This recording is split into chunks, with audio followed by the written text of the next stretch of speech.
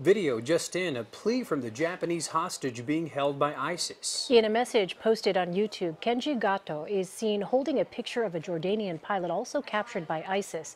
The hostage asked for the release of a jihadist held in a Jordanian prison for a failed suicide bomb attempt in 2005. I'm Kenji Goto Jogo.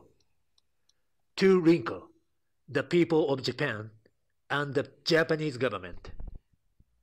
I've been told this is my last message, and I've also been told that the barrier obstructing my freedom is now just the Jordanian government delaying the handover of Sajda.